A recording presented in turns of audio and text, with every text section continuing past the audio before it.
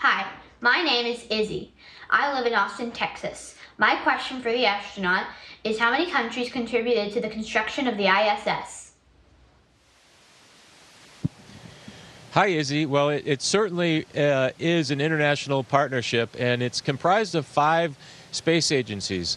NASA from the United States, Roscosmos from Russia, JAXA, which is a Japanese space agency, the Canadian Space Agency, and the European Space Agency. And the European Space Agency has 11 member nations, so that's who is part of the International Space Station.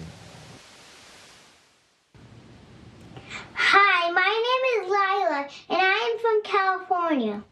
My question is, how many people could be at the space station at once? Well, we have bedrooms for 6 astronauts or cosmonauts on board here. But just like when you have a sleepover, you can pile more people into your house than you have bedrooms for. And we've done that in the past. On my very first mission, when I came up on a space shuttle, we had 7 crew members, and there were already 6 here. So I was on board for 2 weeks with 13 astronauts and cosmonauts on board the space station. That was a little crowded. And just recently, we had 5 of us with my friends Bob and Doug arriving from the SpaceX spacecraft. But right now, there's only 3 of us. So we can have a whole host of anywhere between 3 or 13, but most comfortably, the number is 6. Hi, my name's Kinsley from Indiana. My question is, have you seen meteors from the ISS?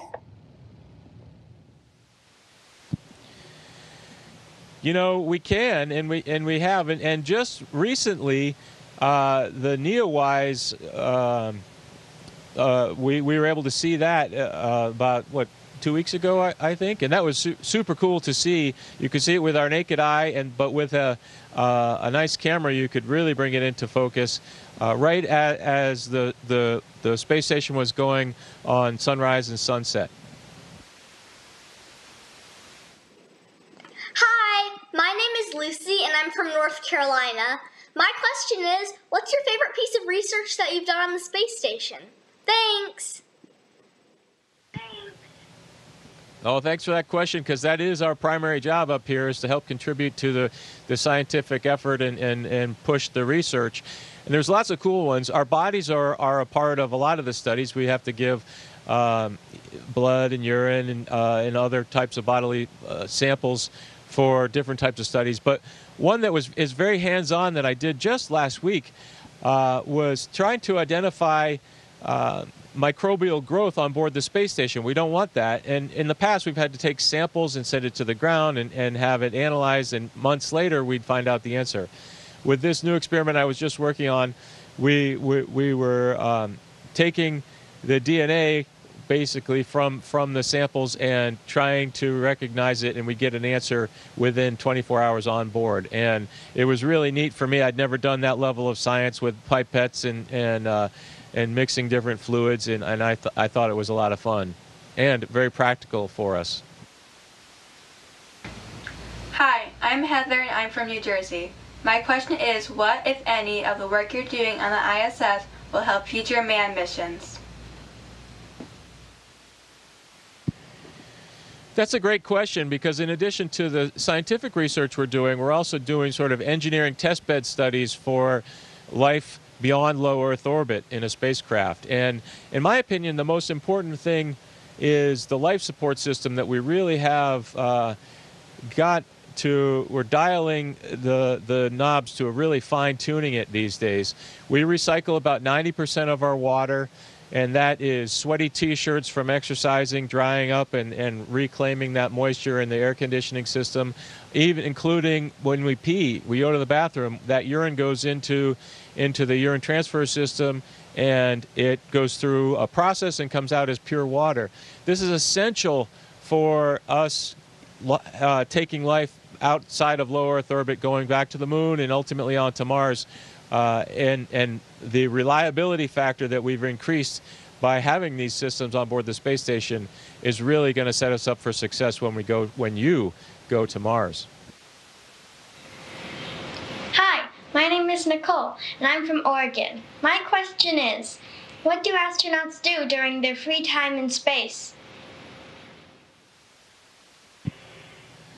Well, that's a good question because we do lots of stuff. But in general, I try to do things that I can't do on Earth, like maybe a flip or some kind of crazy motion that you can't necessarily do in your living room.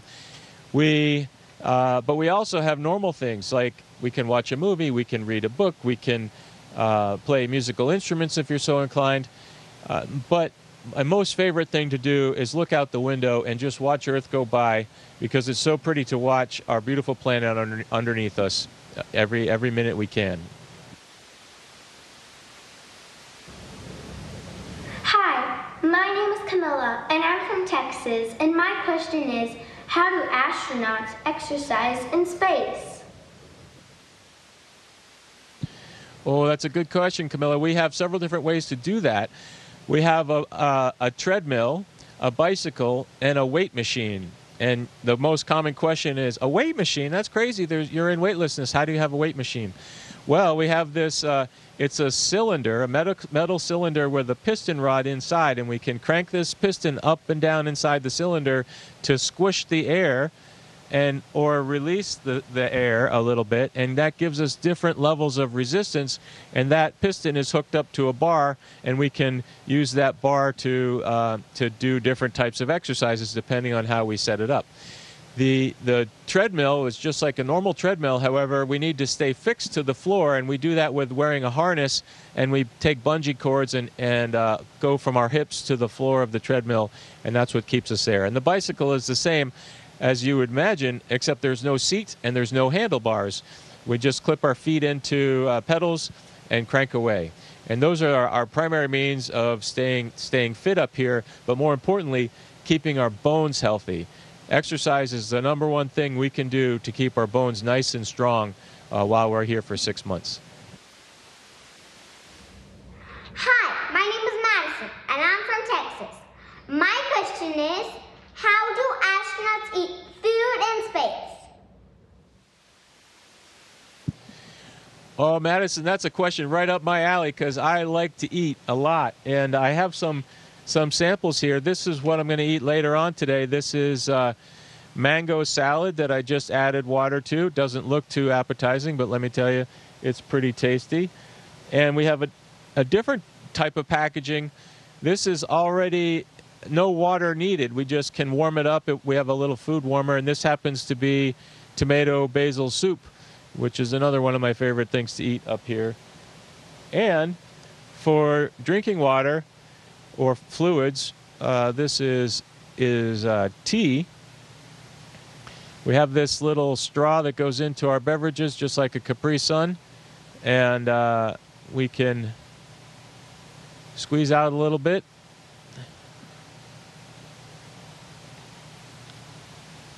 And gobble it right up. So it's pretty easy, actually, to eat in space.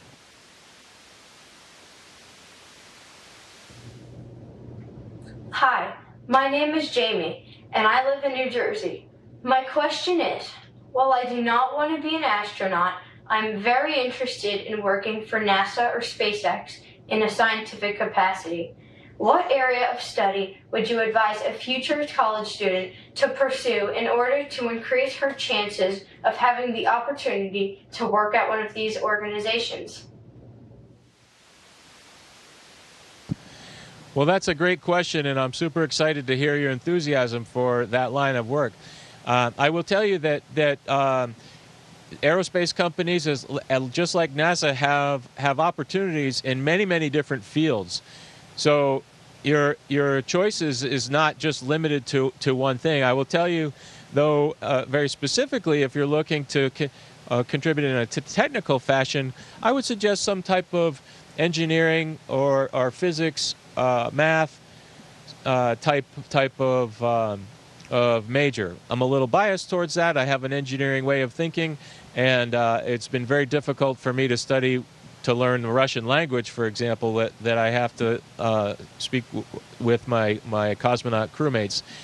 So that part of my brain doesn't work as well as the engineering side of it. But I think that if you pursue engineering as a course of study, you'll have opportunities that are endless throughout the course of your professional life, whether it be an aerospace company or if you choose to venture off into business. The critical thinking and problem-solving aspect of your core studies will be beneficial throughout your professional life.